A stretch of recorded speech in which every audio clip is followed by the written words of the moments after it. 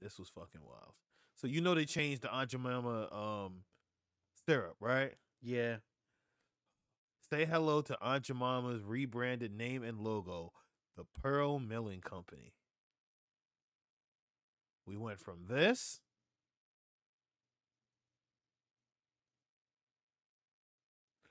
to this. Yeah. Is it true that Aunt Jemima's family was mad about this? I don't know, but from what I recall, that I thought the whole backstory of that was like not even to jump in that basket, but it was racist Yeah, yeah, because yeah. it was like original buckwheat. So I don't No, know. no, no doubt. I understand that, and I heard that too. But Yeah. I could have sworn I also heard that what you called her family that's alive now, they were mad that they're like, no, no, no, leave her up there or something. Oh no, right here, cause right here, I don't know if that's true or not. right here, the story of Aunt Jemima begins with Nancy Green, a woman born a slave, who the care, whew, caretaker, character, who the character was based on. Okay, yeah, you hit me with a sneak word right there, boy.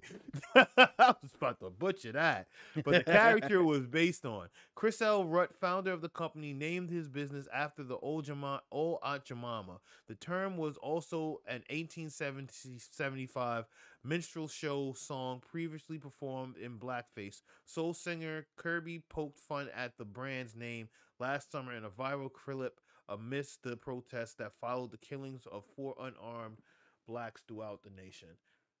After TikTok garnered attention, wait, TikTok, man, them kids on TikTok, they wildin'. After TikTok garnered attention, Quaker Oats announced the insensitive name and packaging will be retired in June of last year, and the company acknowledged its origins were based on a racial stereotype. But nah, it was just in short, Aunt Jemima wasn't real. This shit looks fucking weird. Um, I guess Oh, not too so it was weird. made up person name. Yeah, Oh, I didn't know that. yeah, So that's what I was reading was phony then. yeah.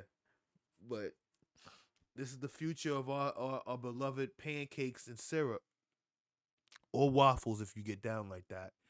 New name, same great taste. I guess so.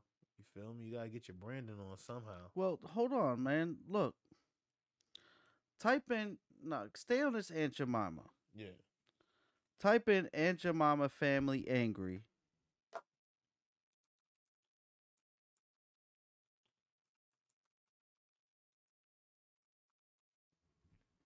Let's see.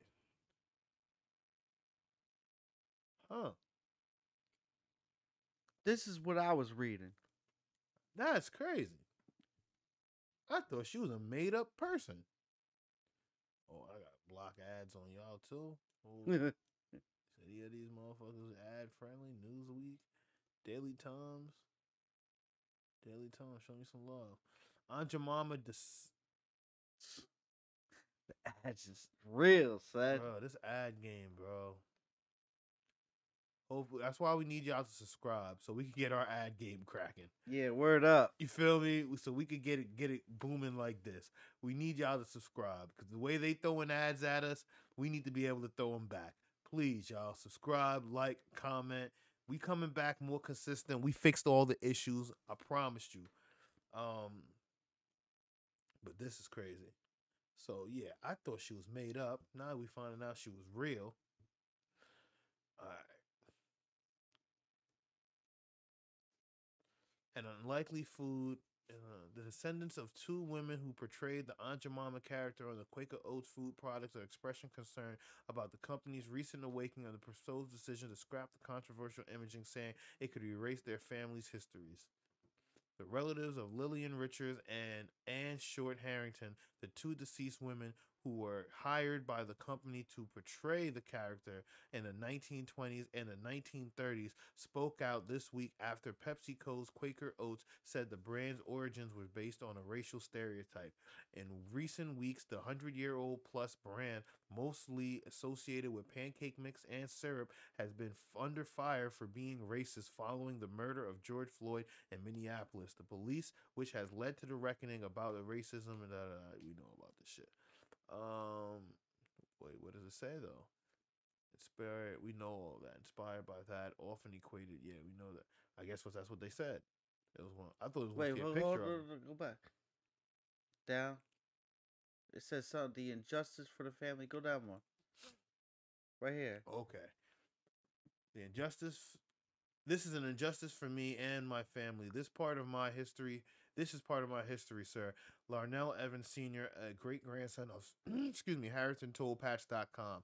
The racism that they talk about using images from slavery that comes from the other side, white people, this company profits off images of our slavery, and their answers is to erase my great grandmother's history, a black female. It hurts.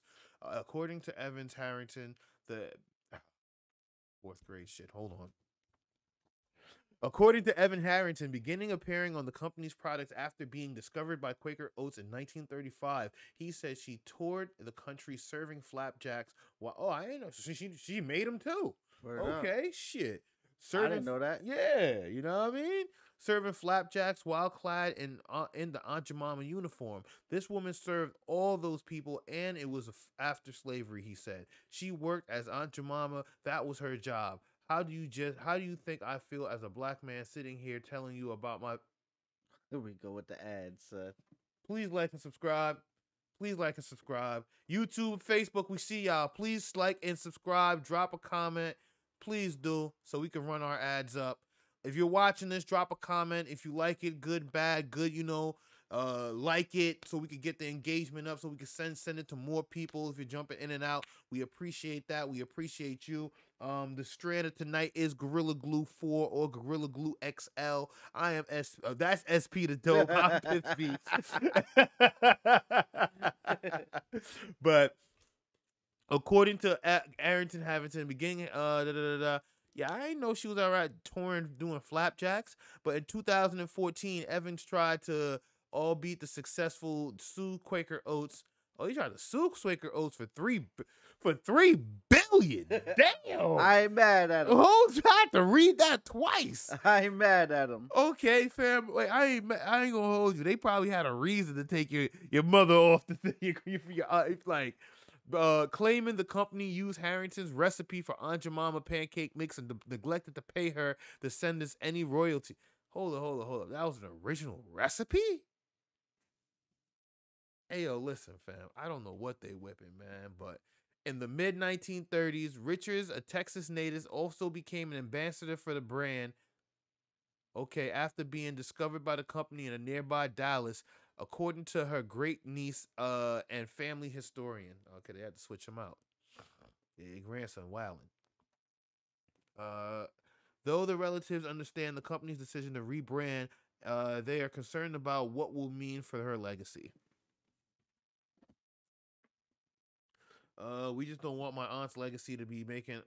I get it. Honestly, we can keep going, but I get it. You get it, P? Yeah. We get it.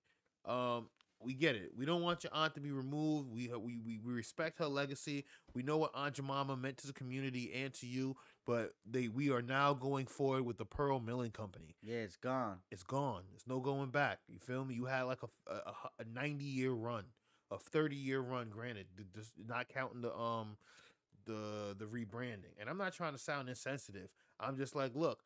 We're in a different, like I just said, we're in a different world. Like in the last topic, when I just went in, and that was not a topic that was, comfortable for us. But this one, look, the world's in a different place.